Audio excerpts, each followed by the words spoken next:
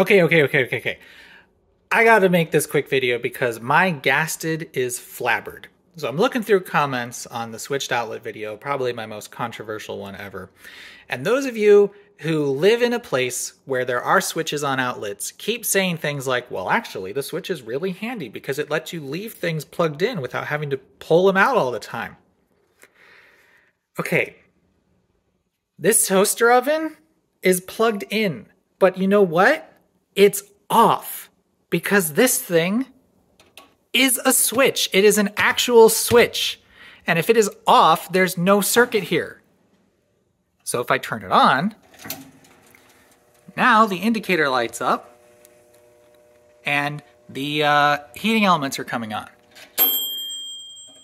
This is a switch. A power switch is in the appliance. It is 100% normal for things that are sold here to have their own power switches. Okay? So yeah, we are not unplugging things whenever we don't want to use them. We just leave them plugged in. Okay, coffee maker. Plugged in the kilowatt, right? It's dead. There is no circuit until you turn that switch on. And now it's drawing power. I'm gonna turn it off because there's no water in there. But this is why I'm so confused, folks. A notable exception, there are 3 kitchen items that seem to never have power switches. Those are basic rice cookers. I don't know how universal that is because I don't have that much experience with them, but this guy, you plug it in, it's in warm mode always. It has no off switch. This just toggles between warm and cooking. Then there is popcorn poppers. I don't know why those don't have a power switch. They really should because they draw a lot of power. And then there is waffle irons. Those are the 3 kitchen appliances I can think of that don't have power switches. However, what they all have in common is generally you're not going to leave them on the countertop all the time. So I think the rationale there is that you're only going to use them occasionally where you would be plugging in and unplugging anyway, so there's no point to add a switch. I don't know. So when all you are saying that the switch is nice because it lets you leave things plugged in, what that makes me wonder is, are all of your appliances like our rice cookers and waffle irons and they just don't have power switches? Or are you just that paranoid about electricity? Because here's the thing. Yes, right now, this wire is live. I will admit, if I were to start chewing through this wire, I could get zapped. The GFCI outlet would probably prevent me from getting harmed, but there is live potential here. However, again, the device has a power switch. There's no circuit. This thing is off. If I took a multimeter and measured resistance across the power pins, it would be infinite because there's no circuit. Okay? So when I hear you say the switches on the outlets are helpful because it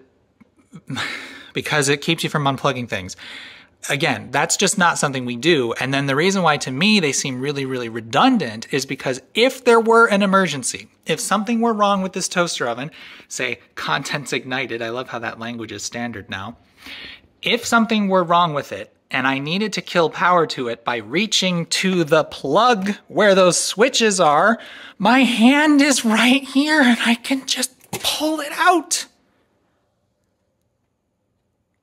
So again, I don't know if there's a disconnect between stuff sold in the UK and Australia just doesn't have its own power switch, or if those two, because I know Britain's really paranoid about electricity. I mean, shaver sockets, really?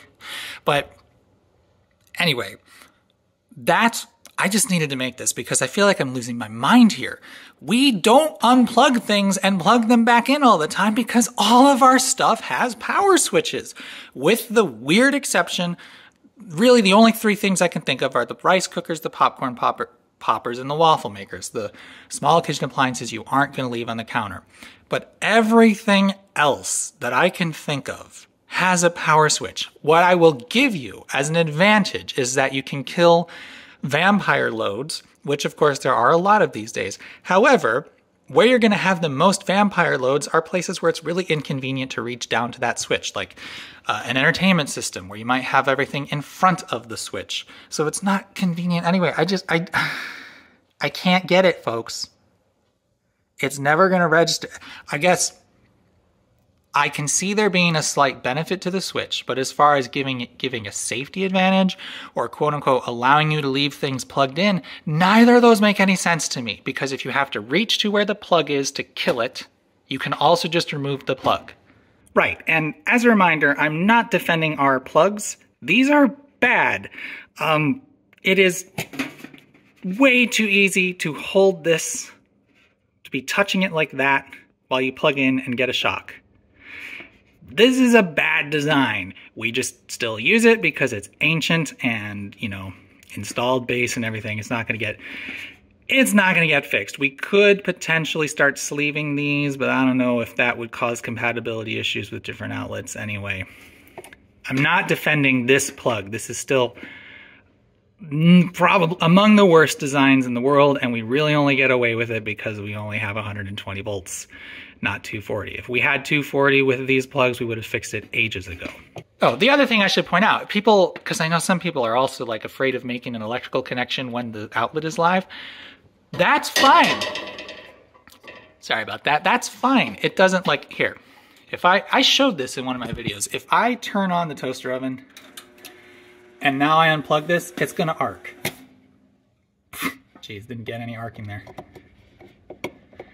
Oh, these, by the way, are tamper-proof outlets because this is a newer home. So, hi, Reed. All the people that are always, like, we finally have that now. They're kind of annoying, actually, but we have them now.